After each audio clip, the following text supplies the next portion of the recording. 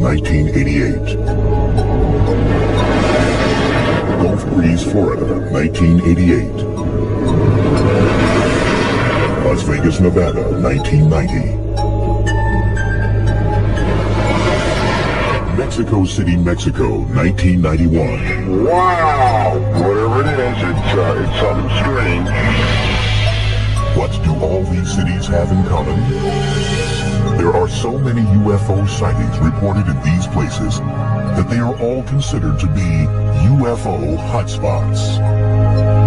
A UFO hotspot would be an area that represents a high number of sightings of abnormal or unusual aircraft that are unidentifiable. It's been long recognized that UFO sightings tend to come in waves. In other words, there's an area of the country or the world where the number of UFO sightings increases. For some unknown reason, there are theories about why these areas seem to attract UFO attention. To some, the reason is the natural forces of the Earth, like volcanoes and earthquakes. The UFOs appear to be observing us. Well, the UFOs have come to certain spots because of what's going on at the time. One of the things that seems to stimulate UFO activity is a major disruption in the Earth.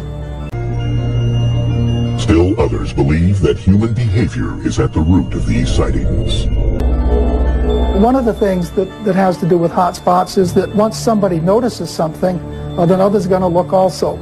That you may not pay much attention to your surroundings. Someone says, gee, last night there were 3 mysterious lights went by. The next night you're going to be watching, and there's a much better chance that you're going to see them than if you're just sort of walking along looking at your feet. According to the National UFO Recording Center, there have been more than 13,000 UFO sightings in the United States since 1990, making such places as the mysterious Area 51 in Nevada, Washington State, and Florida UFO hotspots. Still, with reports of UFOs coming in from as far-flung locales as Quito, Ecuador, Haifa, Israel, Stuttgart, Germany, and Sydney, Australia, America doesn't seem to be the only place getting these unexplained visits. Many people don't realize that UFOs are not seen only in the United States, they're seen all over the world. There are hotspots all over the world. Brazil is one of those hotspots.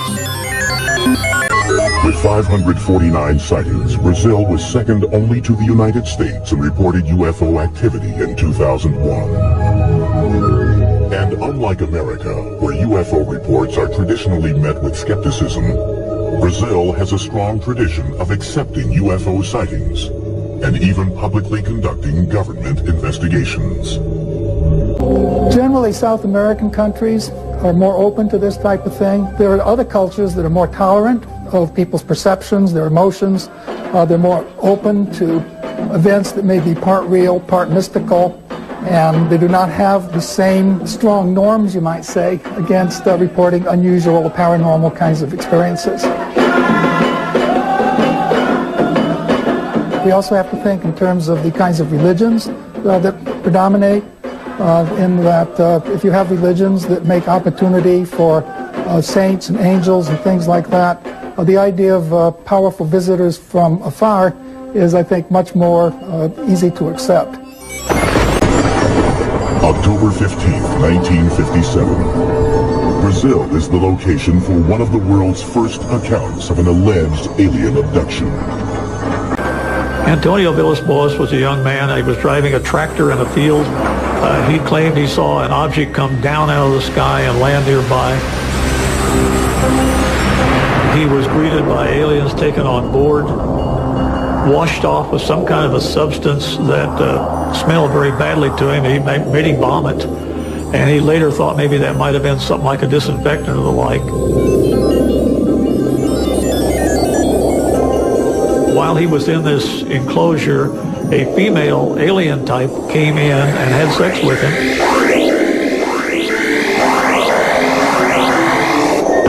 And then went away, and he was dumped back out. To many, this seems like an outlandish story. But Villas-Boas' reluctance to profit from the incident lends the tale an air of credibility in many quarters.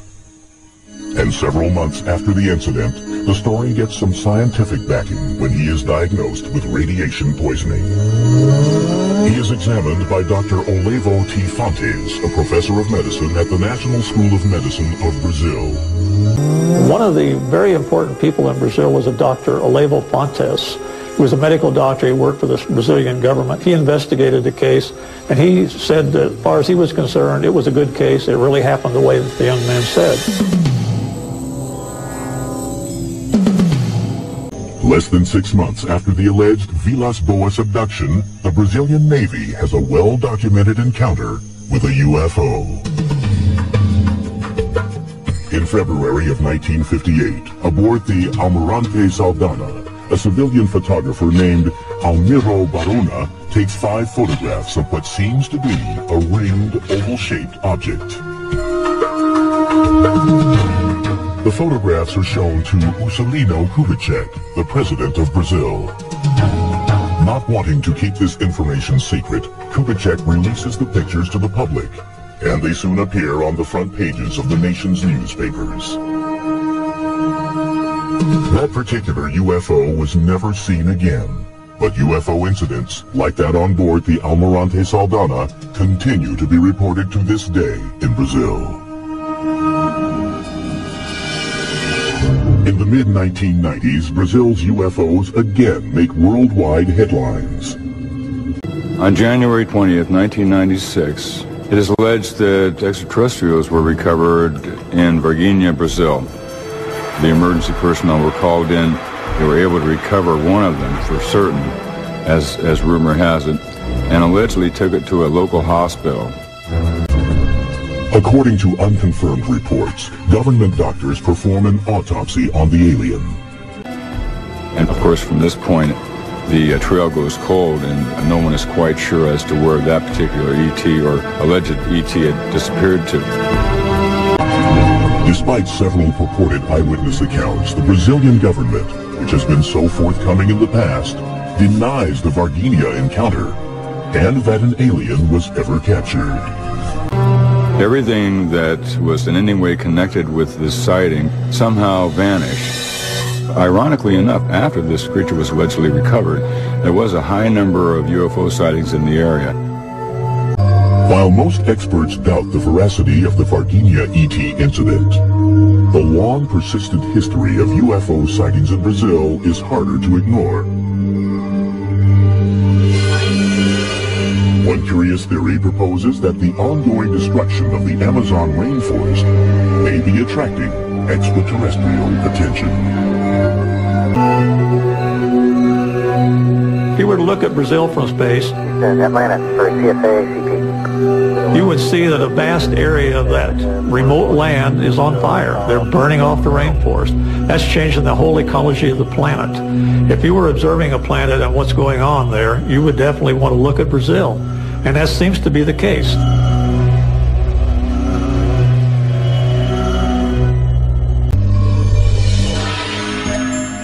Coming up, in Mexico, mysterious images caught on tape during a solar eclipse seem to suggest that the world's sacred sites may be UFO hotspots.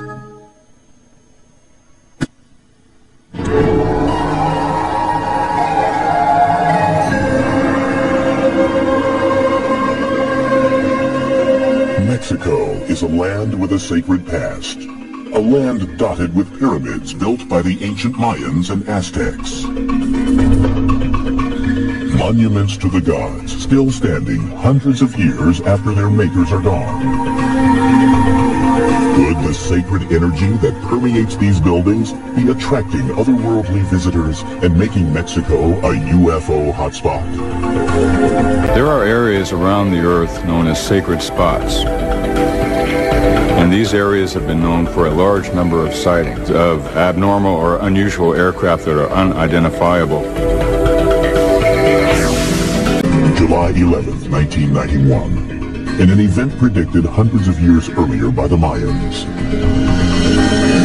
The longest solar eclipse of the 20th century shrouds Mexico City in midday darkness. Millions of people look towards the heavens, many armed with their video cameras. But their cameras capture more than they expect. People all over the city, Mexico City, were taking videos. And they were getting things that weren't the eclipse. They were getting strange things flying around in the sky. Nearly 20 different people scattered across the city videotape what appears to be a saucer-shaped object floating above the horizon. Theories surface as to what the strange object may be. Once the moon passes directly in front of the sun, of course, it gets quite dark, and you start to see the stars, you can see the bright planets, you can see Venus or any other bright star or planet that happens to be above the horizon at that time. Undoubtedly, that's what a lot of people were seeing. But when all of the different videos shot from multiple locations around the city are analyzed, the images seem to show Venus and the mysterious object as clearly separate entities. Some experts offer another theory. Perhaps the phenomenon is the result of the video cameras themselves, as Mexico's emergence as a UFO hotspot coincides with the proliferation of affordable home video recorders. A camcorder is made with an automatic focus and an automatic aperture control to try to control the amount of light. And so it is not made to focus against a dark background. An automatic camera cannot focus on these objects without seeming to impart motion and changes in shape to it. But many disagree that the sightings were just a trick of the camera and point to subsequent events as proof. Over the course of the next 6 years, more than 1,500 videos and photographs of UFOs surfaced throughout Mexico. Many of the alleged UFO sightings appear near ancient Mayan and Aztec pyramids.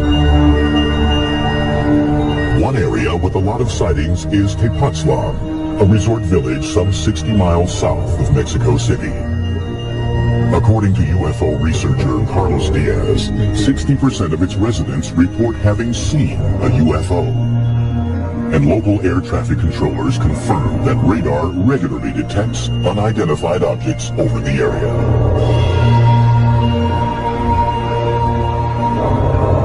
Tepoztlan is chiefly known for its ruins of a 14th century Aztec pyramid. To some ufologists, ancient sacred spots like this one represent power points that may be attracting UFO activity. There are many power spots around the world where there's certain geological activities and fluctuations in the fields. You might call them vortexes or portals, where there is a lot of UFO activity.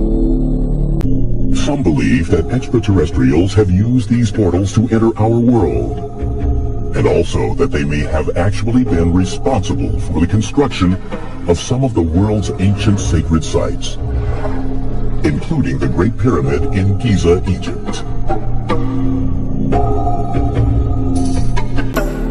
There's less than 2/100ths of an inch tolerance between the stones. The tolerances to which it's built exceed the tolerances that we use in our space capsule. The more you study the Great Pyramid, the more you begin to realize there was something going on there that goes beyond our understanding. More than 4,000 years old, the pyramid is built from over 2 million stones.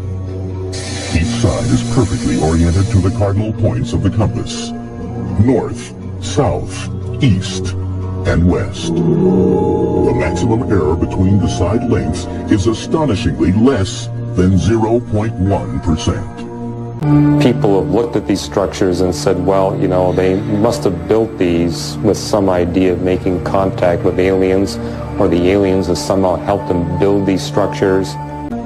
Another theory is that both the ancient architects who built the sites and the alleged UFOs who visit them are attuned to a supposed geomagnetic energy force called ley lines, a grid-like pattern that covers the entire Earth. Ley lines are geometric. They're like fields or lines of energy, and there's all kinds of intersections of certain ley lines which seem to create magnetic anomalies. Ley lines have also been linked to tectonic activity, the movement of the Earth's plates, a force that results in earthquakes and volcanoes, and provides another potential explanation of UFO activity in Mexico. One of the reasons I believe that Mexico City is indeed a hotspot for unidentified flying objects is due to the volcano that's near Mexico City, where large numbers of legitimate unidentifieds have been filmed.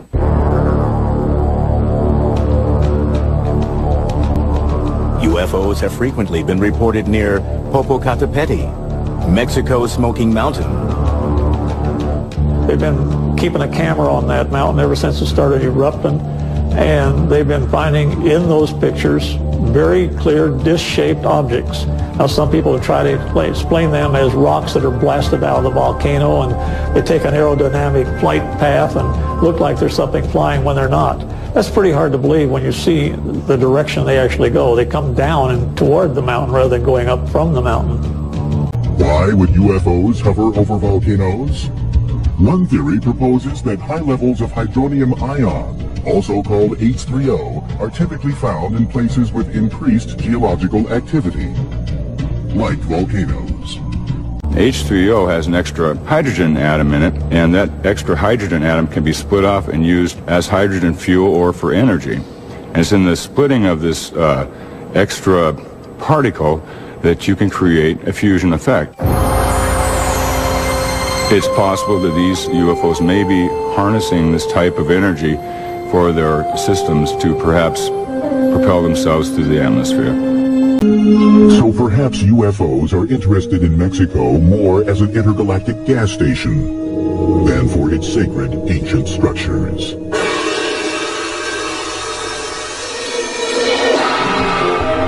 Coming up next, 10 of America's nuclear missiles suddenly shut down as a glowing disk hovers above Malmstrom Air Force Base.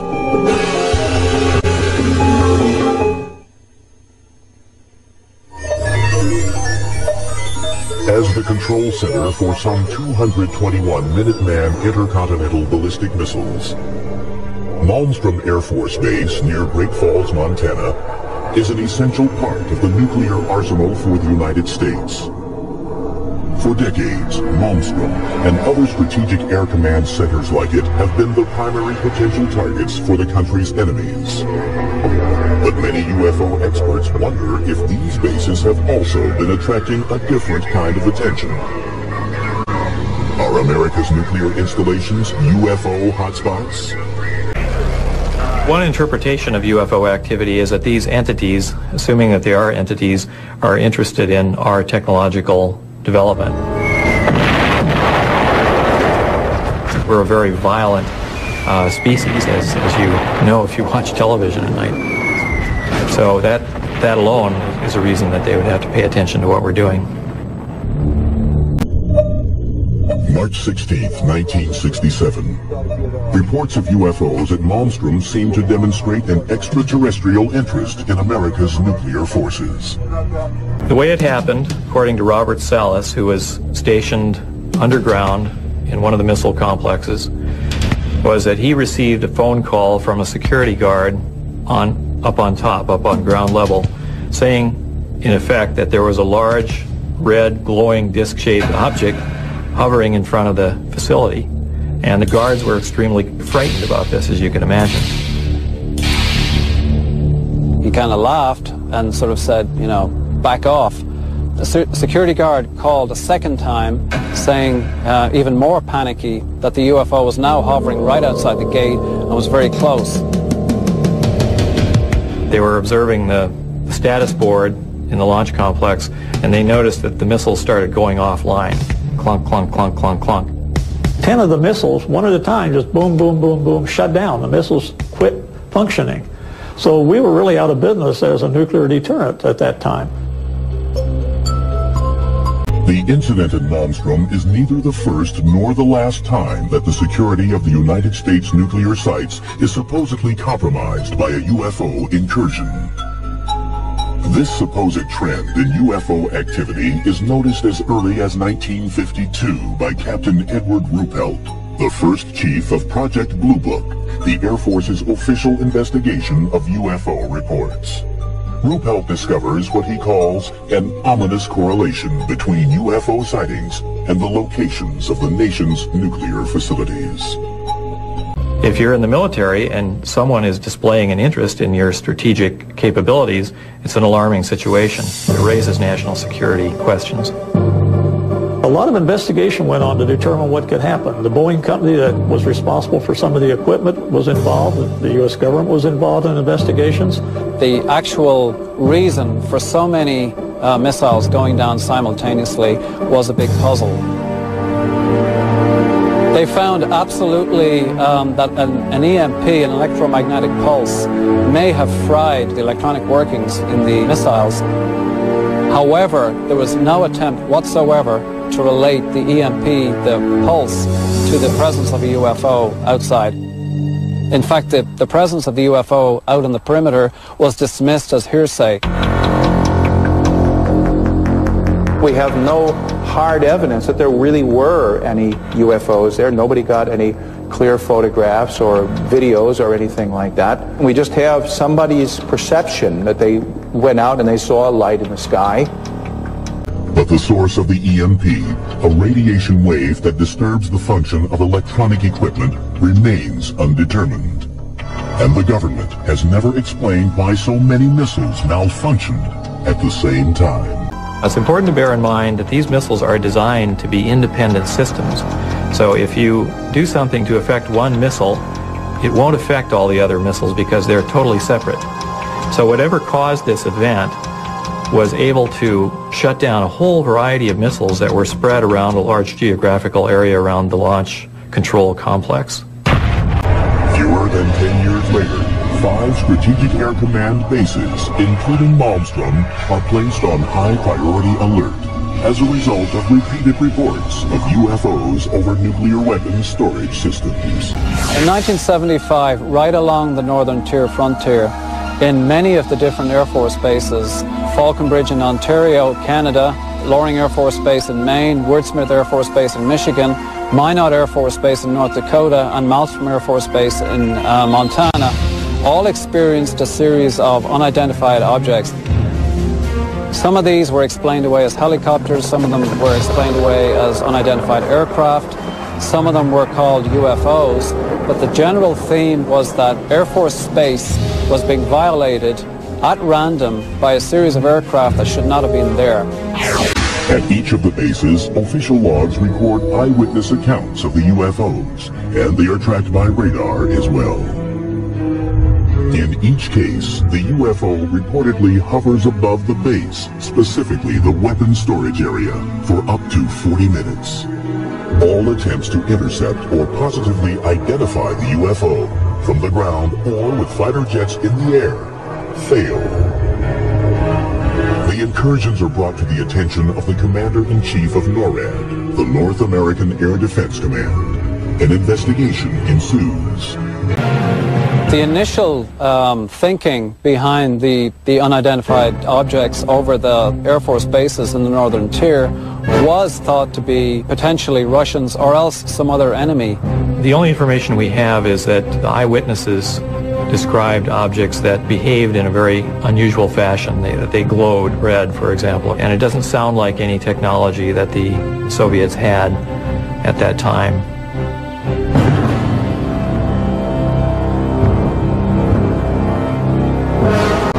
Another theory is that the UFO incursions were a type of readiness self-test to check the security of the bases in the event of an attack. But if it was a test, the bases performed poorly. The Air Force personnel were completely at sea as to what was happening. They were actually calling the law enforcement people in Great Falls, Montana for help because unidentified aircraft were buzzing them in missile-controlled silos. They had no idea what was going on. Aside from acknowledging that unexplained events have occurred at the Northern Tier basis, the U.S. government remains characteristically silent on the question of whether American nuclear installments are indeed UFO hotspots. To my knowledge, there's no published report explaining what happened. It's simply a mystery. And as far as the government is concerned, it can remain a mystery. According to the Air Force fact sheet on UFOs published in 1996, no evidence has been presented to indicate that further investigation of UFOs by the Air Force or other government agency is warranted. But for some, the base sightings are not quite as open and shut a case as the government would have us believe. We think the reason that the military tend to downplay this whole phenomenon is because the Department of Defense, by definition, needs to defend. And if theoretically there are objects that are able to violate United States airspace with impunity, that sets up a very big question mark about the efficiency and the abilities of the Department of Defense. But they are as bewildered and as puzzled and as intimidated as everybody else is.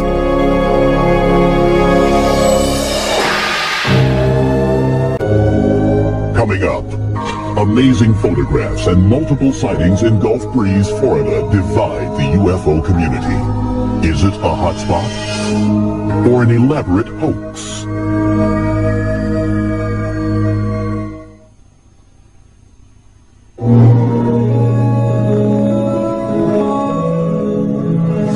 It's November 11th, 1987. And Ed Walters, a building contractor in Gulf Breeze, Florida, is about to experience the UFO phenomenon firsthand.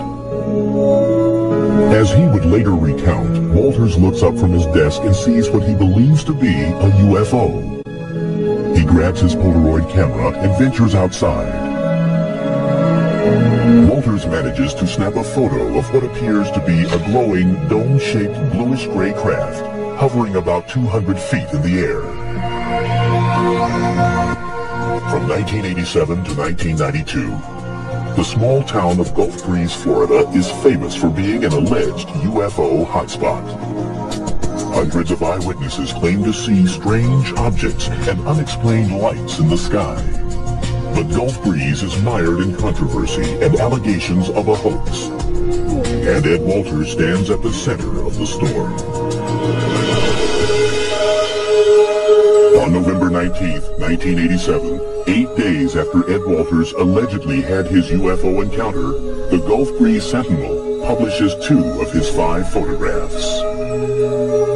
The next night, Walters claims to see another UFO and manages to take 4 more pictures, but decides not to publish them. Still, UFO fever has gripped Gulf Breeze, and by November 25th, reports of UFOs are pouring in. Hotspots are very intriguing. These are places where there are multiple sightings. One person sees something, a number of people see it shortly thereafter. The first person who notices it, the sense grants permission to the other people to make similar reports. Over the course of the next 4 months, Walters takes more than 20 photographs of a strange vessel on more than 10 different occasions. He even shoots 1 minute and 38 seconds of video of a UFO sighting on December 28, 1987. Walters, who chooses to remain anonymous at first, soon becomes the central figure in the Gulf Breeze sightings. But he isn't the only one who is seeing strange things in the night sky. Pensacola area, Gulf Breeze area, is not just Ed Walters. There were literally over 130 UFO incidents involving more than 200 witnesses in this area. And Ed Walters was only involved in 34 of those incidents. But it is Walters whose photographs and claims attract the attention of MUFON, the Mutual UFO Network, a non-profit organization that studies UFO phenomena.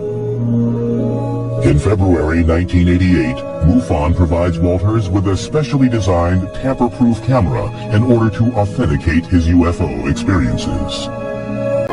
It was a multi-lens camera that could take more than one view at the same time. We bought new film, we put it in that camera, we had it certified as new. We had closed the camera, sealed it with wax. He was allowed to use the camera, and he did get some pictures. It was, again, open then under security conditions. The films were developed, found things on the film, and there's no way he could have faked that one. By the end of 1988, 7 different MUFON investigators have analyzed the evidence in Gulf Breeze. Meteorological and site survey analyses conclude that the photographs were likely to have been taken on the days and at the times that Walters alleges they were. Walters himself passes a battery of examinations, including 2 polygraph tests. MUFON, satisfied that Walters' claims are real, officially authenticates the Gulf Breeze sightings.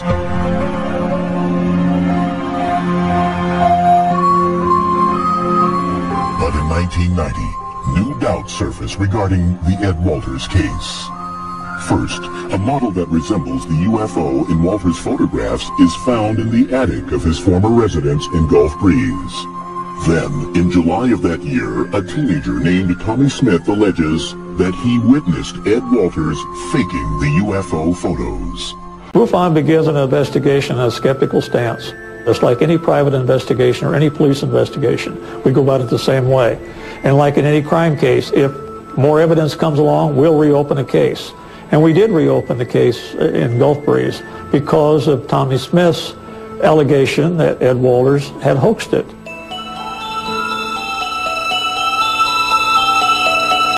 MUFON sends 2 new investigators, Rex and Carol Salisbury, to Gulf Breeze. The Salisbury's findings indicate that Ed Walters doctored the photographs, particularly one called Photo 19, that shows the reflection of a UFO on the surface of a road. The Salisburys believe that the photo was most likely made by using a small model and double exposure. But their conclusions are rejected by MUFON. They believed that the other sightings at Gulf Breeze were real. They stated that in their reports. They just didn't believe Ed Walters.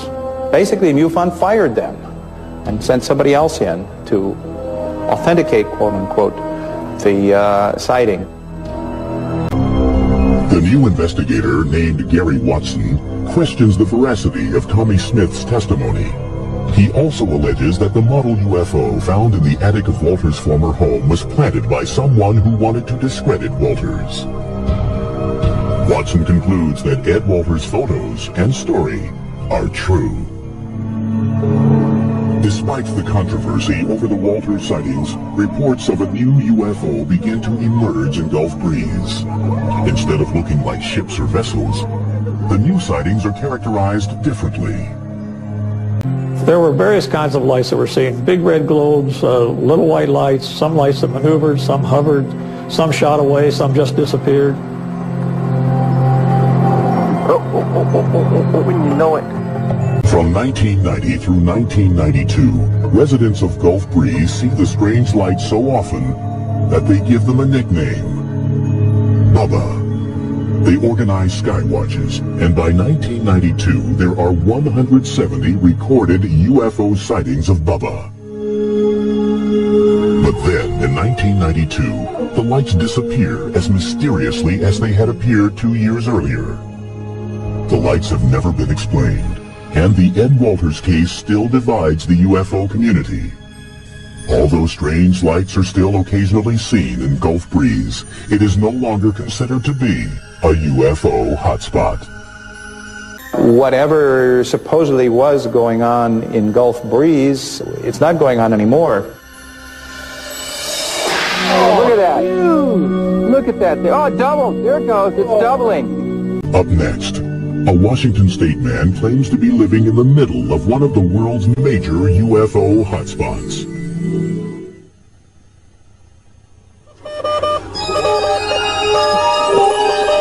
Winter 2002. Deep in the Mojave Desert, an alleged UFO hotspot, a flashing light beams a hopeful Morse-coded message to the stars. Hello, we are peaceful.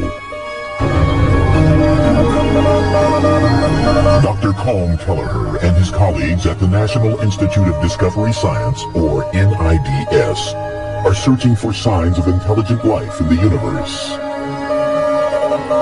Armed with a light-gathering telescope, an electrospectrometer to analyze the light, and geomagnetic sensors to measure radio and microwave emissions, Dr. Kelleher hopes to amass physical data to prove, beyond a scientific doubt, that UFOs exist. The primary focus is to try to get physical data with respect to UFOs, and I think only a person who's been working in this field for quite a while would appreciate the absolute difficulty in getting physical data on UFOs, because you never know when they're going to appear, you never know how long they're going to stay, and you never know why they would appear in a particular place.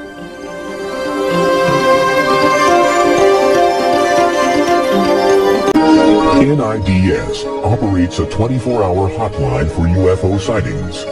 And although 95% of the accounts turn out to be IFOs, identified flying objects, like airplanes or weather balloons, there is still the 5% that defies explanation. And that 5% is what interests Dr. Kelleher.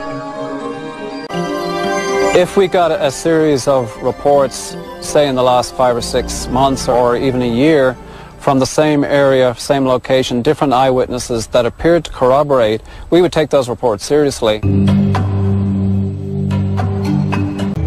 And one alleged hotspot that is raising some serious questions in the UFO community is the Yakima Mount Adams area in southeastern Washington state.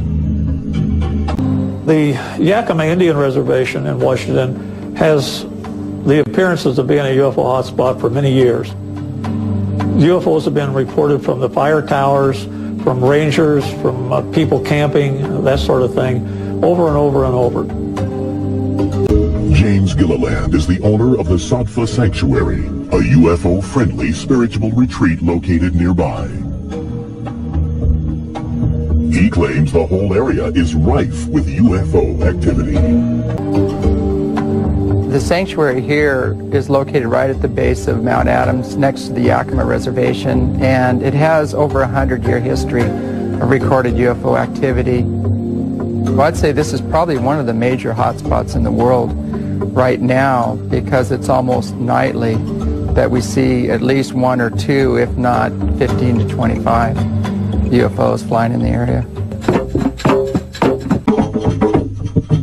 Gilliland and fellow seekers gather regularly in the summer months for sky watches. They play music and meditate and wait patiently for UFOs to appear.